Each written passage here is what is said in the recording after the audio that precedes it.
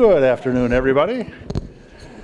We're delighted to have you here. My name is John Hamre. I'm the president at CSIS, and it's a great opportunity to welcome back to CSIS Ernie Moniz. Ernie, of course, was when he was Secretary of Energy, was very active with us, and we were very grateful to have had him come in many dimensions. He would come and talk about oil and gas. He would come and talk about nuclear energy, power, commercial nuclear energy, and he would come and talk with us about nuclear weapons. But we're lucky now to have him still staying in town, still staying active, and of course he's become the co-chair of the Nuclear Threat Initiative. My old boss, Senator Sam Nunn, is the co-chair with him, and I'm delighted, Senator, that you're back today. I asked if he wanted to say any remarks. He said, "Oh, hell no." He said, "I'm going to let Ernie do that." You know.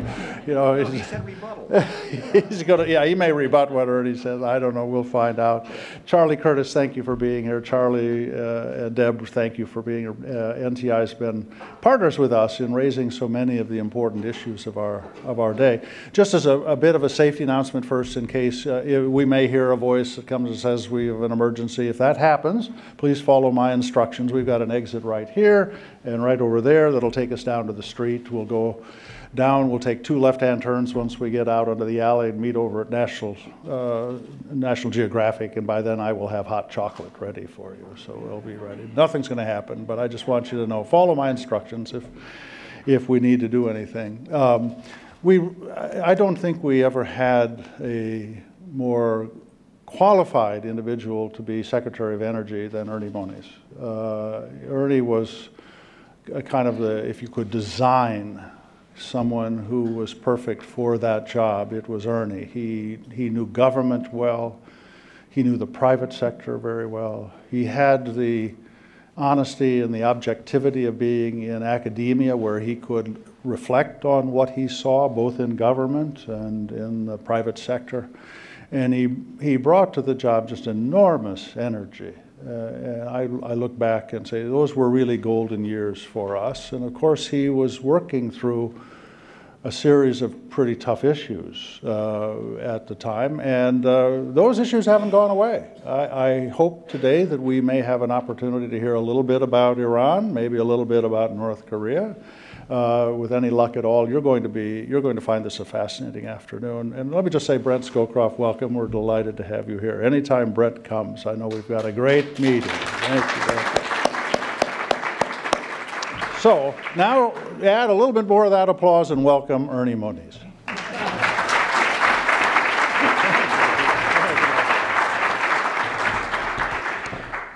Thank you, John. Although I thought you were going to say that the emergency announcement might be coming tomorrow, but that's maybe something we'll touch on later on.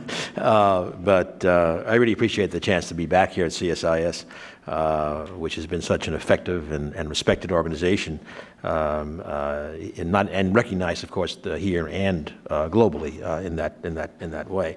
Of course, CSIS has had very close ties with Sam Nunn, who you already introduced, and Sam, obviously, an enormous leader in nuclear security, but a great friend and colleague, and I now have the privilege of partnering with him on a routine basis at NTI, and work with him in trying to reduce nuclear and other global security threats at NTI, which he founded in 2001 along with Ted Turner. And Sam, I can assure you, remains an extraordinary source of wisdom, so that's great. I have to add, Brent Scowcroft, since you mentioned being a DOE, and Brent was one of the introducers for my nomination, apparently with great sway in the Senate, given the results. But I really, Brent's another great friend, and I have the pleasure, in a different role, of roaming around the same floor with Brent Scowcroft, also quite a few times each week.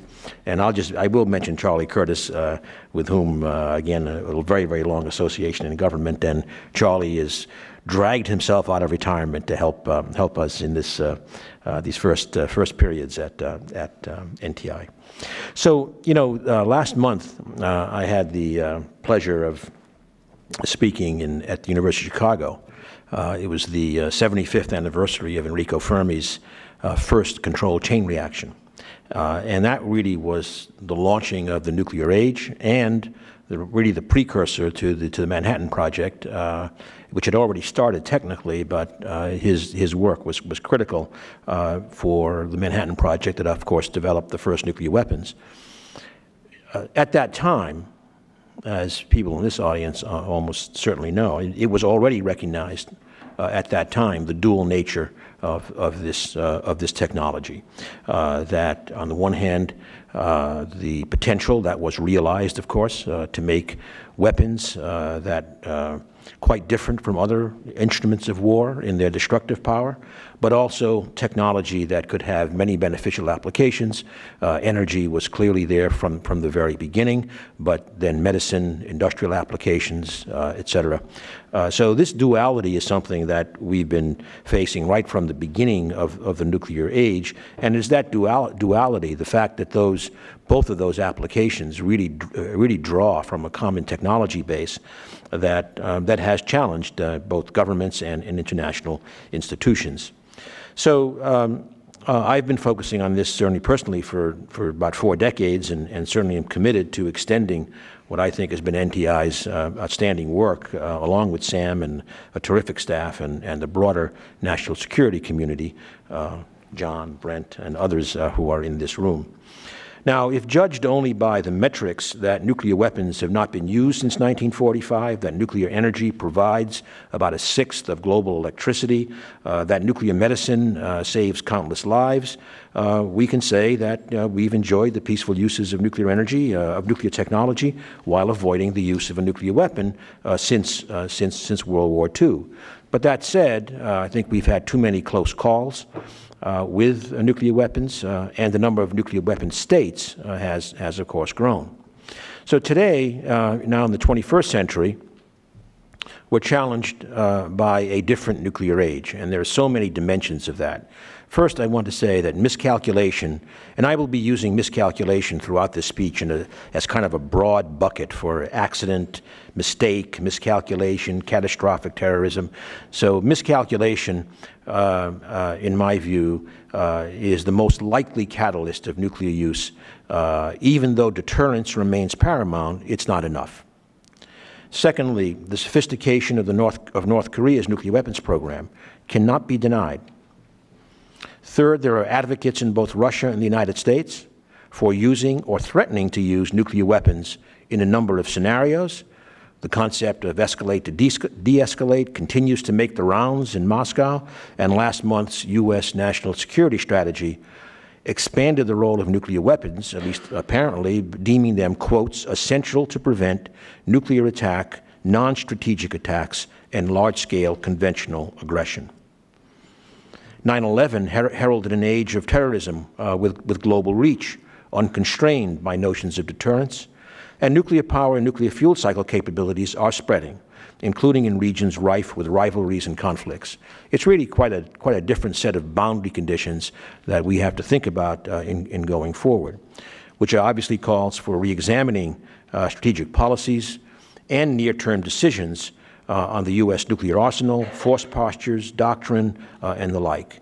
We also need to examine our response to international challenges, like Iran and North Korea, as well as the dangerous state of U.S.-Russia relations. We must not unnecessarily convert significant diplomatic challenges into security crises, as seems to be happening today with Iran and North Korea. I should say, we will post a version of these remarks, a longer version of these remarks at NTI. So today, I'm just going to start the conversation that we will be having with John and with you with 5 broad messages, and then a few remarks on the issues du jour, Iran and North Korea. So these 5 points I'd like to make. First, the combination of advances in technology, tensions between nations, terrorism and cyber dangers must challenge traditional thinking about nuclear weapons policies, the risk of nuclear weapons use, the configuration and deployment of our forces, and the priorities of our investments. Maintaining a safe, secure, and reliable deterrent is necessary in today's world, but it is not sufficient. The risks of miscalculation should be at the forefront of our thinking and an important driver of our analyses. Second, preventing nuclear use is the core objective of our nuclear policy.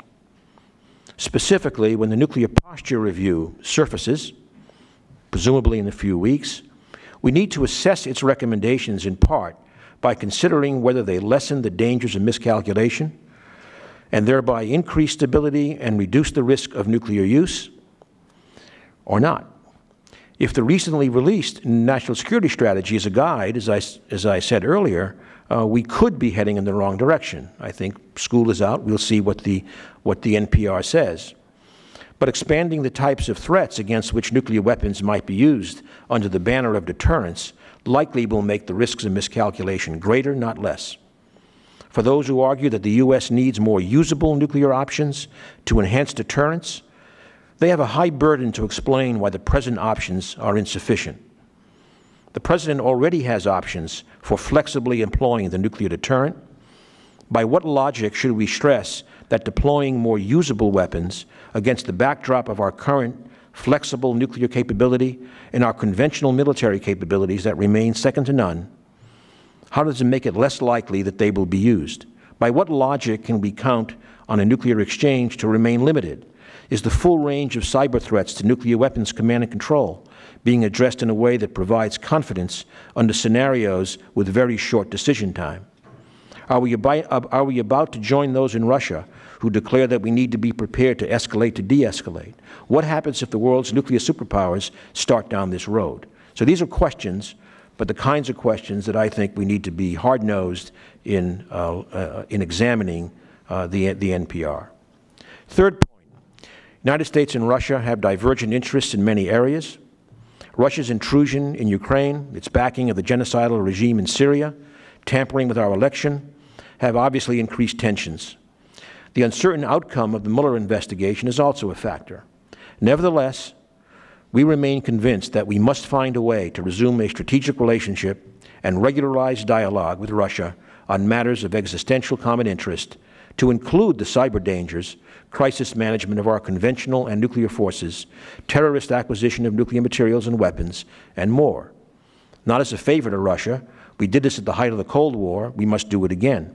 To support this national security imperative, we must forge a bipartisan joint Congress-administration approach to security issues with Russia, especially now that last year's sanctions legislation puts in place shared executive branch and congressional decision-making.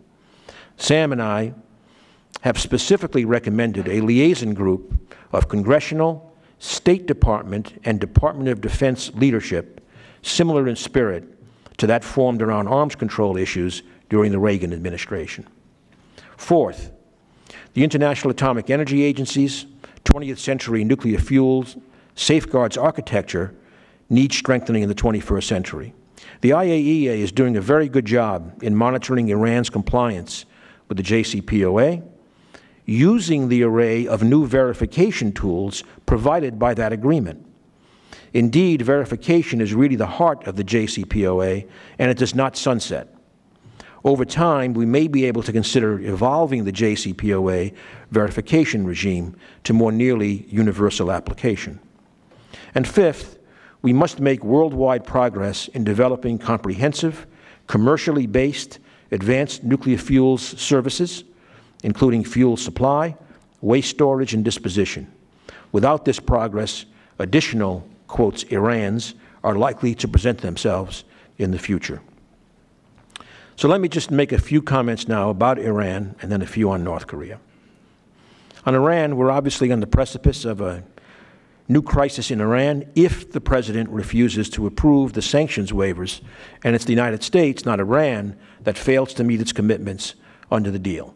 The Iran nuclear deal puts a straitjacket on Iran's nuclear activities. Discussion of the JCPOA, however, typically misses its most important features, such as the 15-year limitation that is until January 2031, during which Iran can have no more than 300 kilograms of uranium enriched up to 3.67%. This is a very, very tight constraint. and then the enduring verification measures covering every stage of Iran's nuclear activities.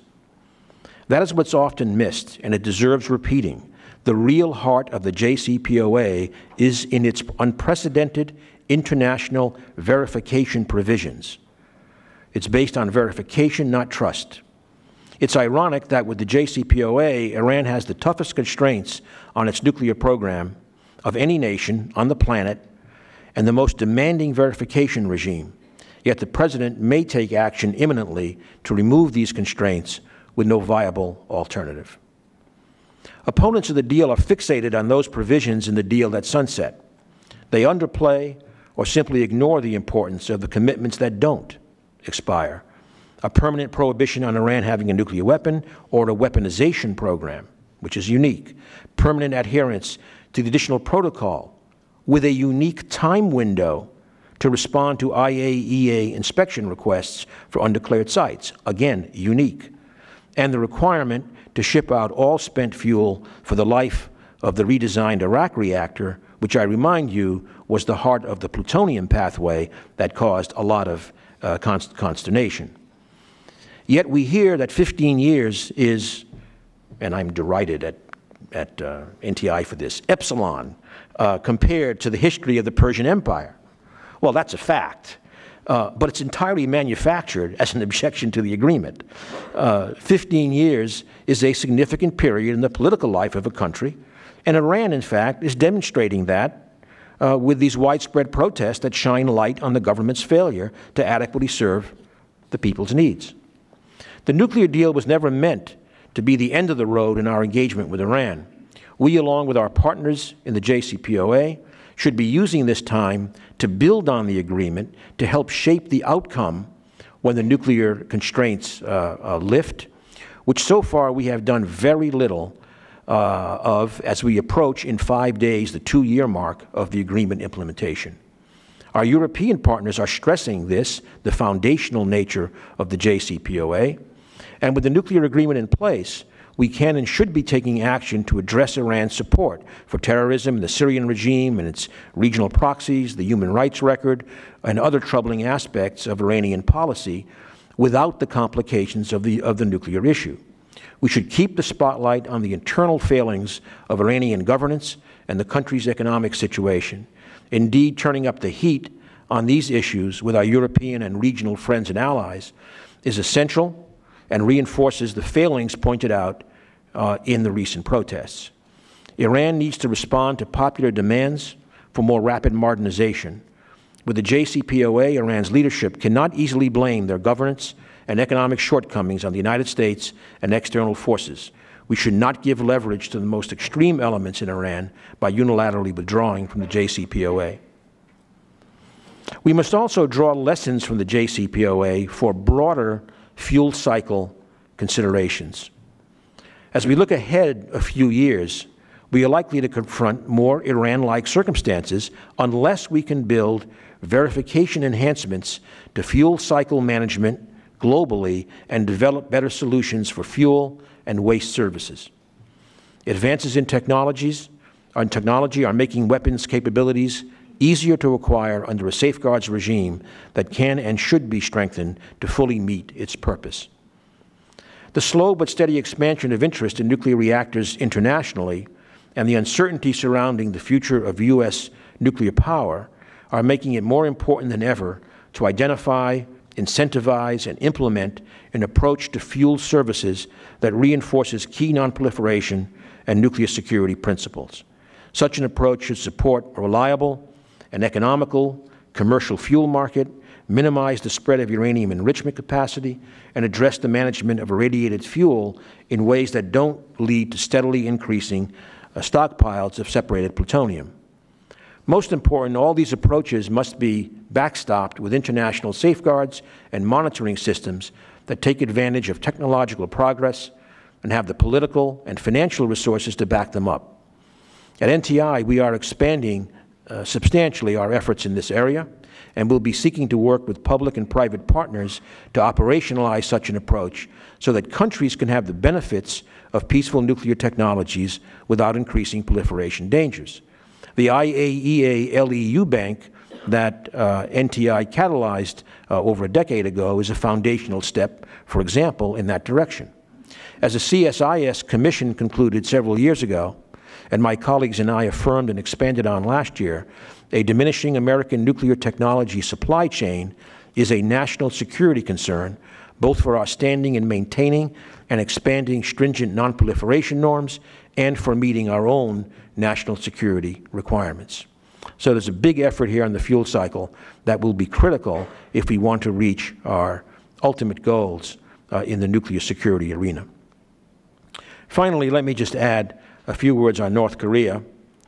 While the threat has been growing, the President's war of words has managed to unsettle our allies and alarm the rest of the world, blurring the historic recognition that nuclear weapons have destructive power of a different order of magnitude than the most powerful conventional weapons.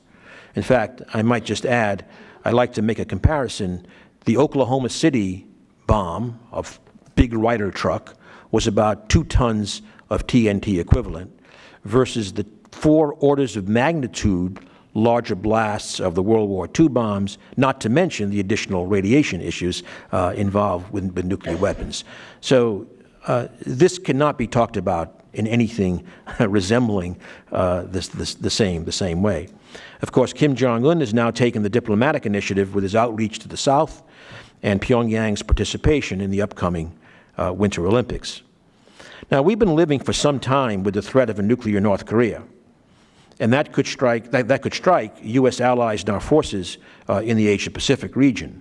Under Kim Jong-un, the nuclear and missile threat has become more acute as North Korea has systematically advanced its nuclear and missile technology. We have to stop thinking about those tests as provocations as opposed to a systematic and increasingly successful development of those technologies. Now, there would be a significant benefit to our security, us, the U.S. and our allies, and a reduction in regional tensions if we can convince the North, obviously, to pause and then perhaps forego any further testing of weapons and long-range ballistic missiles. But there is not a long time to capture the benefits of such a pause. More likely than not, achieving that outcome will require direct talks with the North Koreans on the path to negotiations. Whether there is now an opening for such talks is not clear.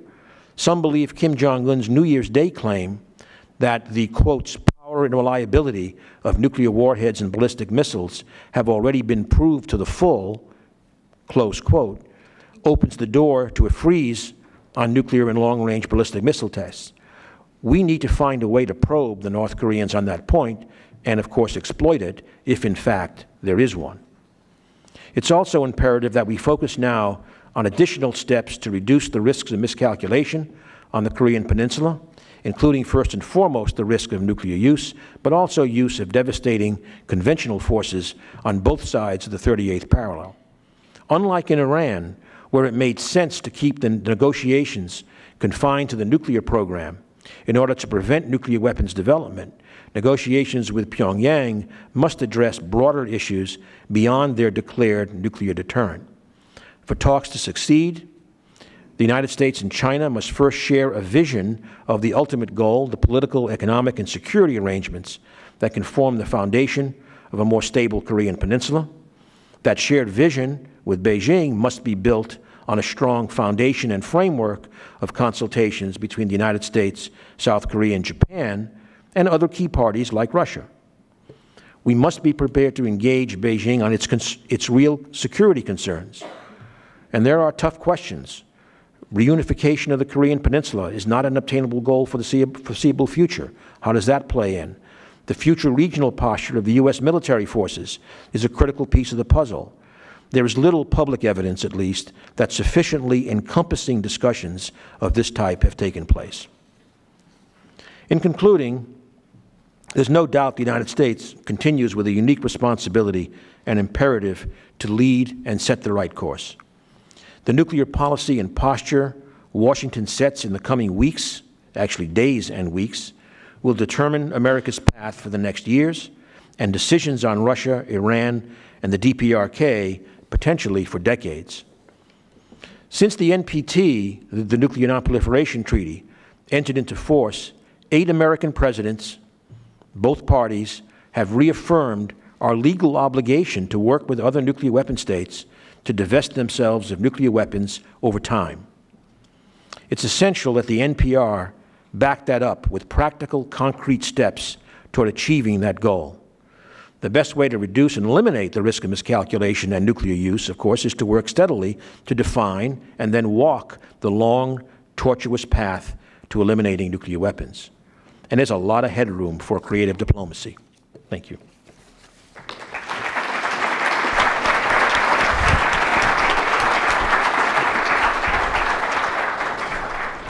Wow, Ernie, you've given us a lot of wonderful material to kind of guide us with our thoughts today. I'm going to spend a little bit of time to ask some questions, and I'm going to count on all of you to really bring the meeting alive here.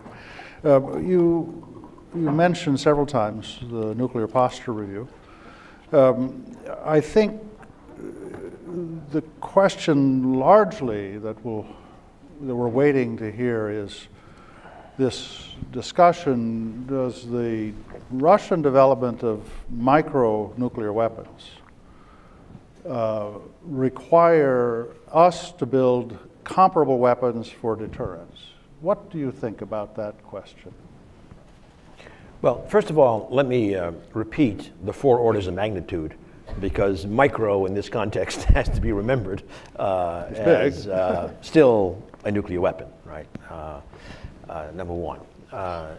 Number two, as I said, I think the test is there a convincing? I don't know what's in the NPR, but if there's something that goes in that direction, then I would hope there is the sufficient analysis-backed statement as to why this contributes to stability, why it reduces the possibility of use. I have not seen that argument made convincingly at all. We have a flexible deterrent, as I've emphasized. I think there are many ways of repositioning it, perhaps. But again, so John, my answer is I'm open to hearing an argument that I have not yet heard to convince me that that's a positive path. Yeah, I mean, traditionally we've said in this country, we don't want to build a warhead that we want to use. But what happens if we think our opponent is building a warhead that is usable? I think that's going to be a major debate we're going to have in the country. Like you, I think we need to see the proposal, we need to see the analysis. I think it has to be made very, very clear. We have a deterrent against the use of any nuclear weapon against us or our allies. Yeah. You said something that I must admit, I have to admit my failing to not have appreciated this before, which was that the verification agreement with Iran in JCPOA is eternal. That's interesting. Would you amplify? On verification? On verification. Yeah. Would you amplify on that? I don't think many Americans really caught that. So first of all, there's a layered set of verification measures, for example, and all of which are completely unique to Iran. In fact, let me preface that by saying that in the negotiation, when Dr. Salehi, head of their nuclear program, and I were brought into the negotiation in parallel with the foreign ministers, John Kerry and Zarif, that really early on, we had to establish there's no argument over whether or not the international community has a high degree of distrust of the Iranian nuclear program. The facts on the ground tell you that. The fact that the US and Russia, post-Ukraine, were negotiating together tells you that.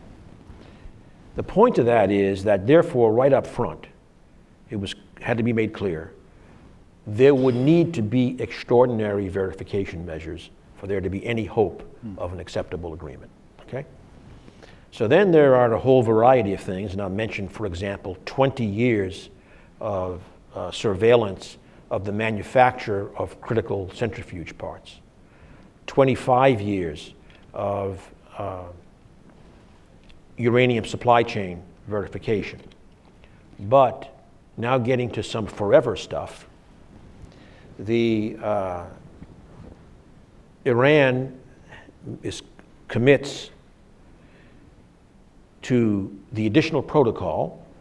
For those who are not familiar, probably few in this audience, but the additional protocol is what gives the IAEA the opportunity to inspect undeclared nuclear sites for which they have reason to be suspicious.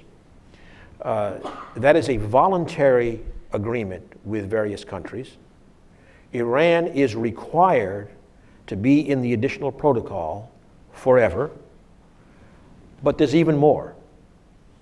With the additional protocol, the voluntary additional protocol, as it is exercised now, with any other country, there's no time limit. The IAEA says, I think that facility, let me make it clear, which could be a military facility, gives us pause, and we have some reasons. Great. There's no time limit for when the access is actually granted. In the Iran agreement, there is. There's a 14-day period in which Iran and the IAEA must work out the terms of the access. If they cannot reach those terms in 14 days, there's 10 more days for the access to happen, or they are in violation of the JCPOA. This is a very, very powerful constraint, and it's almost never mentioned in the discussion, number one. And number two, imagine that's the kind of constraint we would give up if we were to unilaterally walk away from this agreement while Iran is complying. What, if we were to walk away from JCPOA, what will the other negotiating parties do? You know, I don't know, John. It's hard to speculate, but I think well, obviously, there are, let's say, two different example scenarios. One scenario, obviously, is Iran says, okay, deal is done, and we will resume our nuclear activities as we wish. No 300-kilogram limit, no centrifuge limit, et cetera. And then the question would become, would we be able, having been the ones to precipitate the failure, would we be able to once again marshal an international community for a serious sanctions regime? I doubt we would reach the one that we had before, but that would be the issue. Another scenario, and there are others obviously, but another scenario is that Iran and the three European countries, the EU, China, and Russia, all agree to proceed with the agreement, but recognizing that this is voluntary. Okay, we will voluntarily do this with our friends. Well, one thing is, of course, we've managed to isolate ourselves completely, to have no seat at the table, no seat with the Joint Commission, no seat with another thing which is unique, a procurement channel, so that any dual use items have to go through a process with the P5+1. We're isolated, and then I think there is a real issue: how religiously would a voluntary agreement be pursued or followed over time, as erosion could be setting in, especially because the verification measures are unique, right? And as an aside, if I may answer a question you didn't ask, but I alluded to it obliquely, it's one reason why one of the many threads that we want to pursue in looking at the nuclear fuel cycle globally is a thread of can we get some of those verification measures adopted voluntarily by other countries? They would greatly strengthen the global safeguards regime and would, frankly, put some pressure on Iran, in fact, to continue with its program. Several times you, in your speech and just now, you've talked about the role that commercial nuclear energy plays as an indispensable kind of dimension of a proliferation control regime. And Russia has become such a major supplier and participant in this global system. You mentioned that we've got to find ways to work together.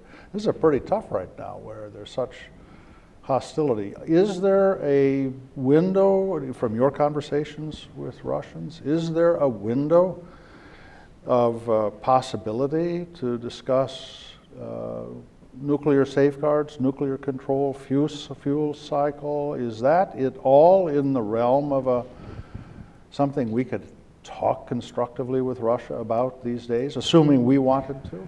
I think it would be very, very, very difficult. I think there are many things that we can and should discuss with Russia. I'll give you an example, by the way, of something that occurred last May with NTI. Was a catalyst for a meeting with Department of Energy, Rosatom from Russia, IAEA, and the Central Asian republics. The meeting was in Kazakhstan to discuss the issue of dirty bombs and how one might secure, first of all, identify, secure, and eventually replace things like medical sources that could be used as dirty bomb materials. So that's something of clear mutual interest in a part of the world for which one should be concerned about this kind of thing. So there's a whole string of things that we can be discussing right now with them that involve nuclear security. I think right now, frankly, until we get past our significant problems between U.S. and Russia right now, I think commercial power would be very, very tough. But what I can say is, going back to when I was undersecretary in the Clinton years, and all the way through up to Ukraine, that was the area the Russians really wanted to collaborate with us on, the commercial fuel cycle. And we certainly had lots of complementary skill sets and capabilities that we could draw on. Frankly, this is one of those things that's an irrelevant footnote of history, but I can again use epsilon. We were within epsilon of getting a terrific agreement done. Sam, I got it again. Done at the end of the Clinton administration, but anyway, it didn't work, and it's unfortunate. It would have had all of these elements of fuel cycle and fuel services that we've been trying to advocate for. Let me spin the globe and put our finger on Korean Peninsula. This is obviously a dangerous situation. North Korea's had nuclear weapons now for 10 years. They're developing much more sophisticated delivery capabilities. Candidly, our allies, South Korea and Japan, are questioning whether extended deterrence represents a real guarantee any longer. They won't say it during the first round of drinks. It usually takes several rounds of drinks before you get to it, but they will at some point say, you know, we probably need to have our own retaliatory capability. What put you back in office, what would you be saying to our allies about the confidence they ought to have in us? First of all, what I would not be saying is that especially at the current level of development of long-range, intercontinental ballistic missile technology, and I mean by what I mean right now at least is that I'm certainly one of those who does not believe that there is the capability for an integrated system to actually deliver the package effectively over long distances. But what I would not be saying is that this is the game changer, because they have to be, we have to assume they have the capability right now, and they've had the capability to deliver those weapons in much shorter range missiles that certainly threaten South Korea and Japan, not to mention all of our own military families and the like who are there. So I can't say that I find the dialogue as having been terribly well thought through up to now. Then with regard to what one would say, I think it's the framework that I alluded to briefly, that we need to have much broader security discussions with Korea, Japan, and South Korea, Japan, and China in particular, to scope out what is the kind of acceptable security structure for them, and then presumably for North Korea, because I think that we're going to have a real step-by-step march through talks before we get to negotiations, which will have to be multilateral. And I don't think we have that security posture mapped out for the entire region. Do you think that we could just simply count on deterrence to handle North Korea? Well, look, whether we want to say it or not, we are in a deterrence posture, right? And I certainly do not think we should give up on the vision of a nuclear-free peninsula, but that's going to be a long haul. And so we better get used to thinking about how we're going to manage, certainly a military solution, quote, solution at the moment, looks like, in fact, Secretary Moniz has said that. I mean, that it looks to be a horrible, a horrible option. So I think it's a question of first of all, really enforcing sanctions that are already on the books, which again, I think can't happen without that bigger condominium in terms of the security architecture. And then that's how one moves forward, I think. Okay, colleagues, so let me turn to all of you. And the other thing I'll just say on that, please. and by the way, and Sig Hecker, who a lot of people in this room know, of course, is a great expert in this, and we just had a discussion recently, and Sig is really working up some very interesting analytics that reinforce this case that the buildup of the North Korean nuclear weapons and missile capabilities has been, a quarter century, pretty much steady march towards these capabilities, with maybe some acceleration under the current national leader. And the corollary to that is you don't unwind that very quickly either. So I think we need to think of the long game here, with no nuclear use and no major conventional use, of course, at the 38th parallel, as the long game going through deterrence to eventual, hopefully, rejoining of North Korea with the international community and denuclearization. Okay, I'm going to ask a question. Identify yourself. No long questions. I'll cut you off ruthlessly and make fun of you if you do a long question. Right here in the third from the back. Please identify yourself and stand up just so we can see you. Hi, Dr. Moniz. Thank you very much for your remarks and your work. My name is Dmitry Perobrzynski. My question is about the IAEA, and you mentioned its important role with the JCPOA. I'm just wondering if you could assess its capability to fulfill that role, and also as an international organization, how vulnerable it is to politicization. Thank you. Well, okay, first of all, again, I'll repeat, I think the IAEA is doing a very, very, very good job in Iran. To be honest, I think it's a heavy load for the organization. They have had to they have a lot more boots on the ground than they ever had, supplemented by all the additional technologies that the JCPOA has allowed them to employ, from cameras and seals and all kinds of things. So in terms of their capabilities, I always have felt, and I feel today, quite confident in their abilities.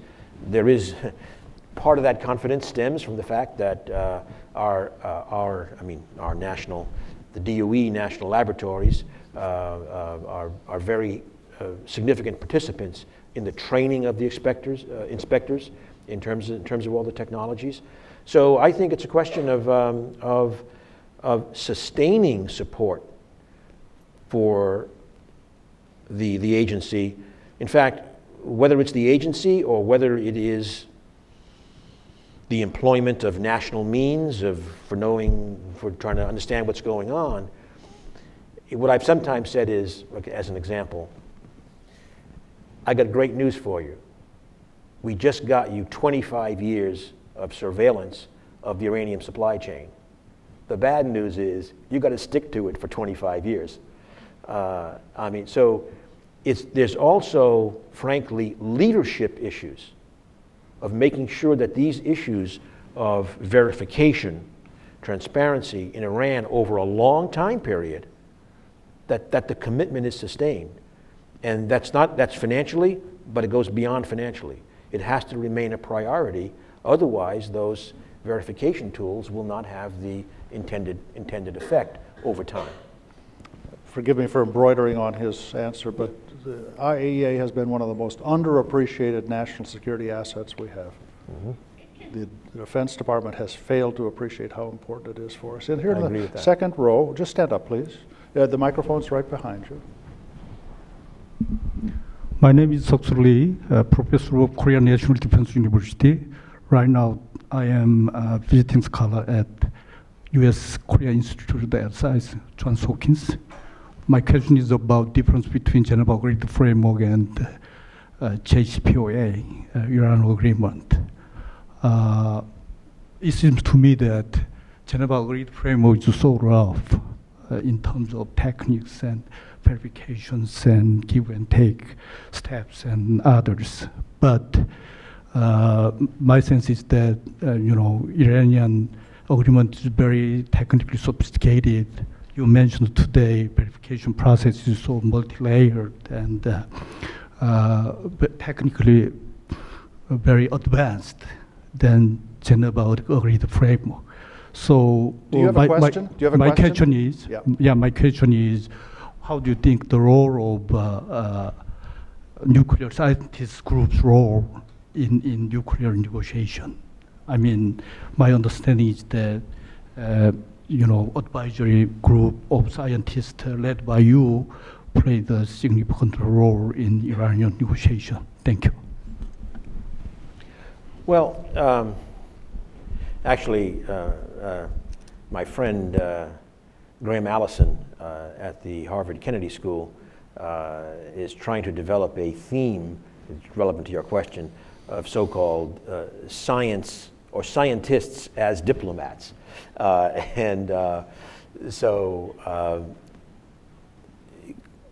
First let me say that I think the role of science in negotiations has always been very important. And in fact, on the JCPOA, for example, I became a negotiator in parallel with the Secretary of State in February 2015. But the Department of Energy was involved in those negotiations all the time because there had to be constant analysis of options, et cetera.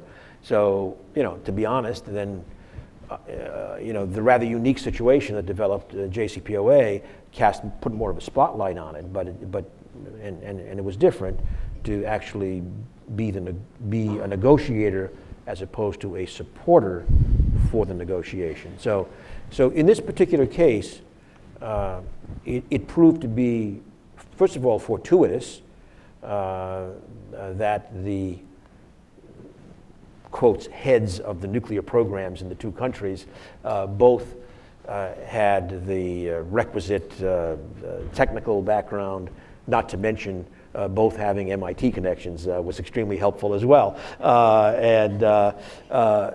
But what I don't know, and with Graham, Graham will be following this and thinking through, are there other major negotiations where actually having appropriately trained and high enough political level people, scientists, doing the negotiation itself? It's not obvious.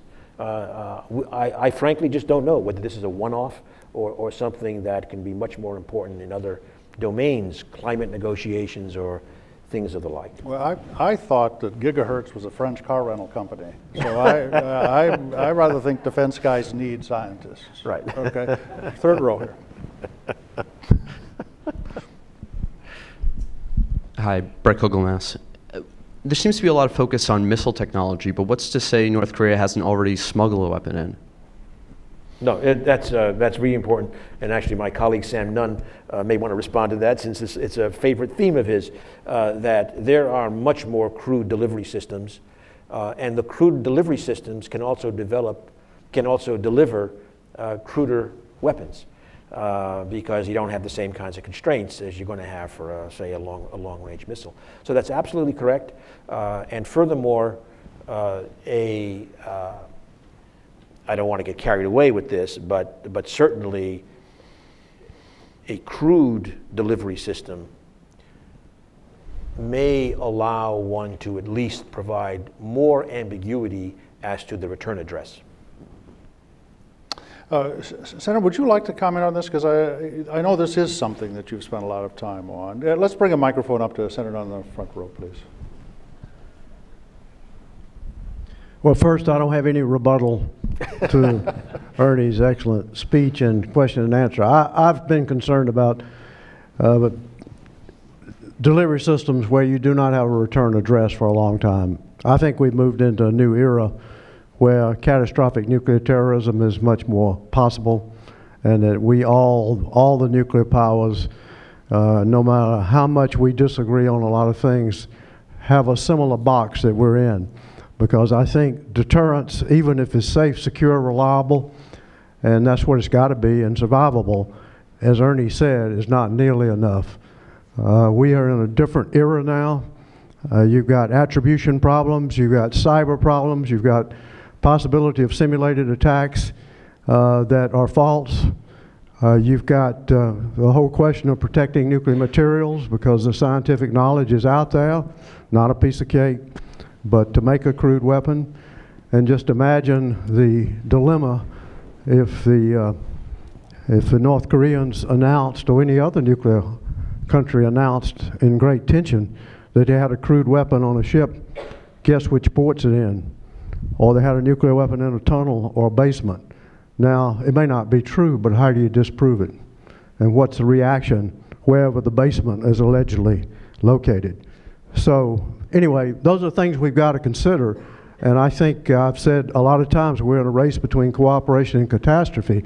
And when I say we, I mean the nuclear powers, even those that are under considerable strains now, like U.S. and Russia. There are a lot of mutual existential interest. Right over here, right next to the camera that's running. Yep, please stand up and identify yourself. Thank you, sir. This is Ahmed Khan from Atlantic Council. I'm a visiting fellow here. We can't hear you. You're going to have to make it, put it closer to mouth. Thank you. Actually, I'm a visiting fellow here in Atlantic Council, and I would like to draw your comments on the current nuclear development in South Asia. And do you really think that Pakistan has a fastest nuclear program in the world? And what do your comments on the new nuclear city development in India? Thank you, sir. Just want to make sure I understand your question. So you're talking about the nuclear power development in Southeast Asia? Nuclear development, weapons development. Oh, weapons development. Oh, I Pakistan. see. You mean Pakistan and India in particular? I see. Well, I mean, Pakistan and India is a situation that is one of the clear cases of concern about this miscalculation, again, broadly defined miscalculation as a route to a bad outcome. We know about the deployment of badly misnamed, I hate to say it, but tactical nuclear weapons, which is really a misnomer. But the idea that battlefield use could come in is exactly the kind of escalation that we were talking about and were worried about. I might just add that that's not the only case in Pakistan and India, but in many of the cases that are of concern, frankly, we are talking about situations of asymmetric conventional military capabilities. And that ends up providing often a lot of the impetus. I might add that one might say that at the height of the Cold War, the shoe was in some sense on the other foot, as we had our concerns with the Iron Curtain and mechanized units rolling over. So I think that reinforces the point made in the Korea context, that I think a lot of these discussions focus too much only on the nuclear threat and not on the overall security context, which often is driving the possible instability. Okay, we get time for right in the back, and you're going to get the benediction. Hi, I'm Amy Roma at Hogan Lovells. Maybe just shifting over to the Middle East, what are your thoughts on a potential U.S.-Saudi bilateral agreement for nuclear cooperation without the so-called gold standard, with the prohibition on enrichment and reprocessing, particularly in light of the difficulty that the U.S. has competing in the international market against the Russian and the Chinese?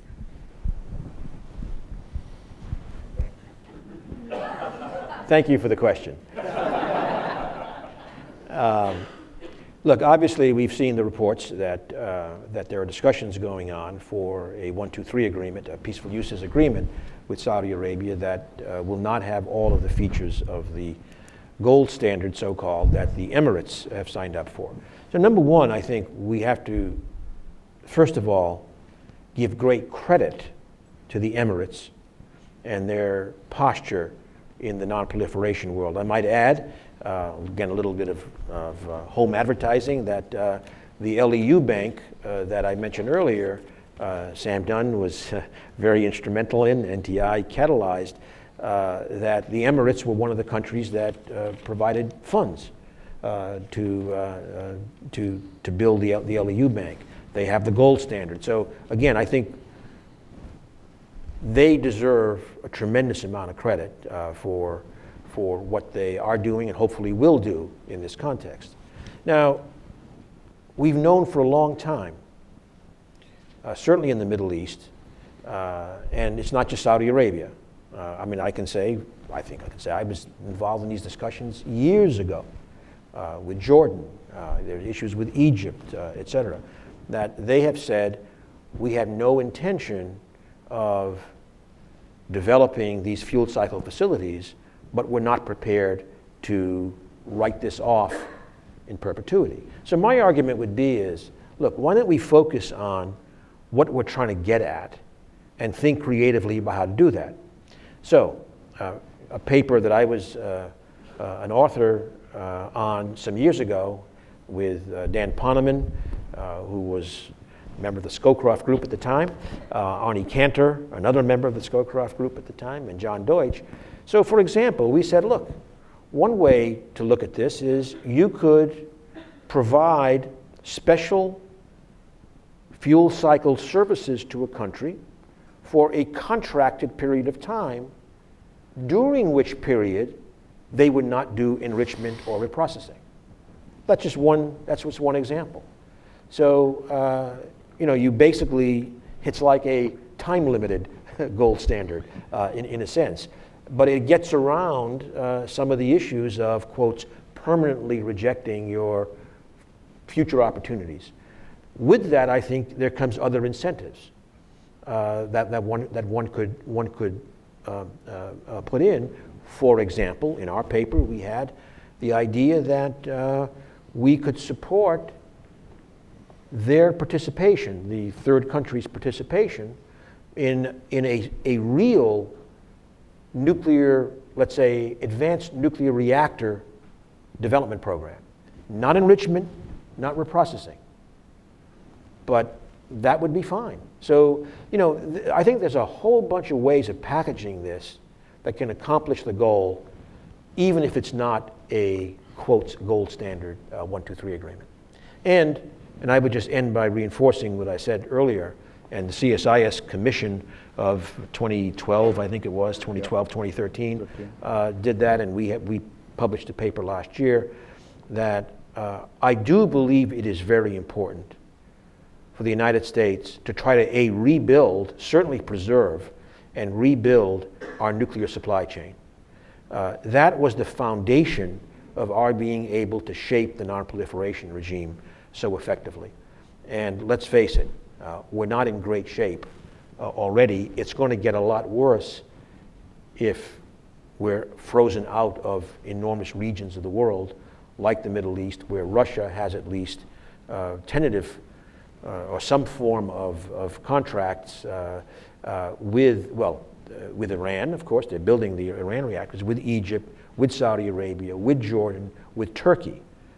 So, I think you have to look at this in a multidimensional way to achieve our overall security objectives.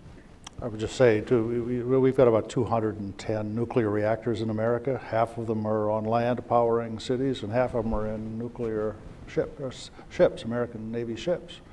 It's going to be a hell of a lot harder to support our Navy if our commercial nuclear sector goes down.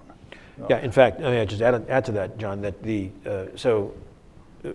I think a key issue on the nuclear supply chain is the non-proliferation position that we need to be sustained. But as John said, there are a variety of national security needs that are either hard to sustain, like the small modular reactors that are deployed on ships, on the water and under the water, but also we cannot meet. We do not have the capability today to meet our needs for fuel for those reactors, nor for producing the tritium that we need in our stockpile. We are living off of stockpiles that are sitting in the closet right now. That cannot go on forever. We should be, and for these purposes, for national security purposes, we need American technology. Right. The clock is ticking. Forgive me, I'm going to abuse my privilege to ask one last question, and that is the national security strategy that came out a couple of weeks ago. It had some reference to cross-domain deterrence. So the question is it plausible to deter nuclear weapons by threatening a cyber attack on somebody? And conversely, is it plausible to threaten nuclear retaliation if somebody does a cyber attack on us? Is any of that plausible? Well, it was certainly in the national security strategy. As I said in my remarks, first of all, the entire broadening of the landscape for nuclear deterrence, I think is a very, very fundamental step in the wrong direction. A really bad one, and it had conventional things. Then it had cyber. Now cyber has its own special challenges, and I must say on cyber, first of all, having read only the unclassified Defense Science Board reports on cyber and nuclear command and control, did not leave one feeling comfortable about what might be in the classified part of it, although I haven't read it, so I don't know. But I think the idea of nuclear deterrence of cyber attacks broadly certainly does not make any sense. But that's where we need to have discussions, and they're going to be very, very tough. Probably initially with Russia, but ultimately it's got to be broader than that, about what is some kind of cyber hygiene in the nuclear command and control world, because this is really dangerous. And of course, a real concern is that, let's say between US and Russia, it could be a third party doing the cyber deception. That's right. That's very risky. Yeah, it's very, very risky. Dangerous. And so we again at NTI we are gearing up a program. It's been going on at some level for about a year and a half. Gearing it up now. It's a critical problem. Colleagues, Ernie's speech is going to be available tomorrow at the NTI website. Tomorrow? Is it tomorrow? You promise? Okay, tomorrow it'll be up. It'll be even longer, an even longer version. I hope you'll give us permission to put it up here. We would like to be able to feature it here as well, but you, of course, have first rights. So go to this, because I couldn't take notes fast enough, but go and take a look at it tomorrow. Very powerful. Ernie, thank you for this. It was very helpful. We do have a reception outside, so please follow up. Thank you. Good.